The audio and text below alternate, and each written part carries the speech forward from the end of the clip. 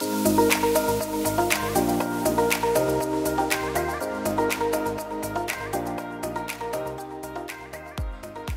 and welcome to the very first edition of the Digital Download from Jelly Bean Creative.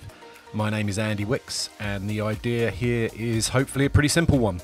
Each week we plan to cut through the white noise of digital advice, tools, technologies, apps, platforms, acronyms and jargon, and to provide you, our audience, with an executive summary of what we think you need to know each week.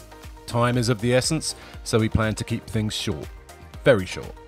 The plan is to give you what you need to know in under 2 minutes. This is a quick espresso shot of digital that you can fit in between meetings, phone calls or checking your email.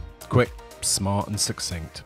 But it's not all about us. We'd love for you to get involved. If there's a website you can't work without, a fantastic app, an amazing marketing platform, or just a brilliant blog post or TED talk, please do send it in to info@jellybeancreative.co.uk, and if it makes the cut, we'll share it on the next episode.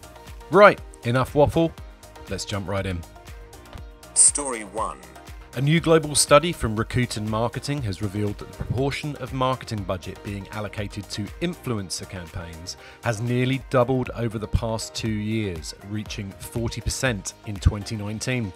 The research, which involved 3,500 consumers and 900 influencer marketers, 200 in the UK sample alone, uncovered the fact that in the UK, marketers are setting aside in excess of £800,000 per year for influencer campaigns.